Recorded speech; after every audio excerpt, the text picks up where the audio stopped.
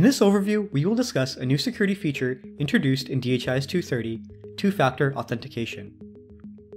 We can see in DHIS 2.30, there is a new option to log in using two-factor authentication.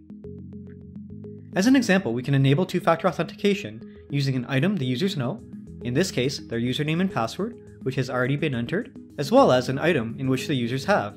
In this case, we can use their mobile phone. When you select Login using two-factor authentication from the login page, it will provide you with a prompt to enter a two-factor authentication code. In this example, I have set up my phone to be the second method of authentication and can enter the code created by my phone in order to log in.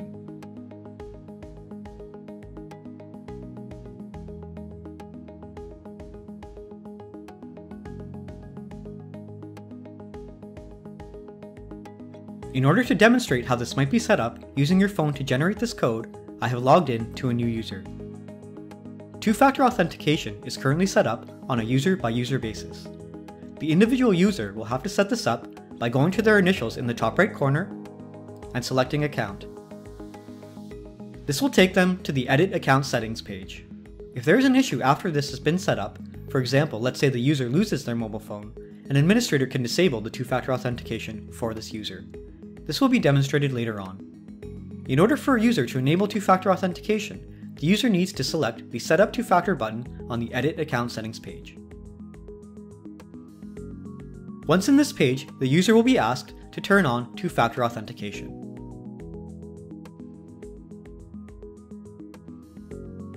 We will demonstrate using the Google Authenticator app in order to generate codes on your phone based on the QR code that is created when two-factor authentication is turned on. After selecting a device type from the page, instructions on how to proceed with finalizing setting up the two-factor authentication will appear. In this case, as we are using an Android device, we must install the Google Authenticator app from the Google Play Store.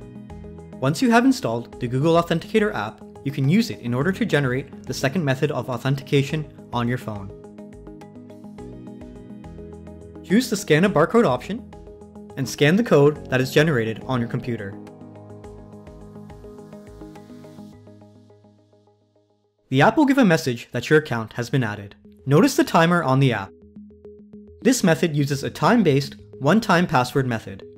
New codes are constantly generated on your phone in order to ensure that one code is not reused as your second method of authentication. From now on, when I want to log in, I will have to enter my username and password,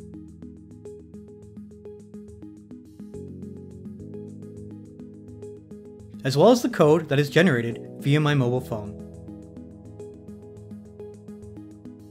We can get the code from the Google Authenticator app. If I only enter in my username and password without the code, and try to log in, it will provide me with a prompt indicating that I have provided invalid login information. This is because a user that enables two-factor authentication must always use the two-factor authentication code to log in.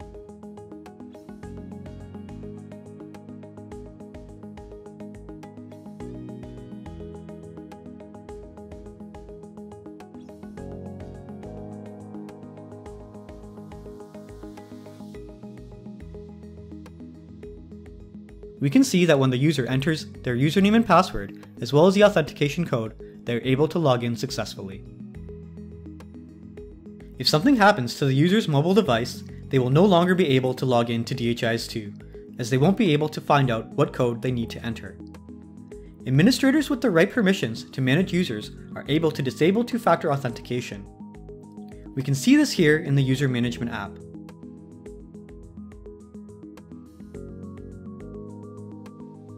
Once I disable this, the user will be able to log in again with their username and password, and not have to enter in any two-factor authentication code. If this user wants to log in again using two-factor authentication, they will have to set this up once again. This has been a brief overview of how we can use two-factor authentication in DHIS2 to add additional security measures to your login credentials. If there are any questions on the concepts related to two-factor authentication, please do not hesitate to let us know.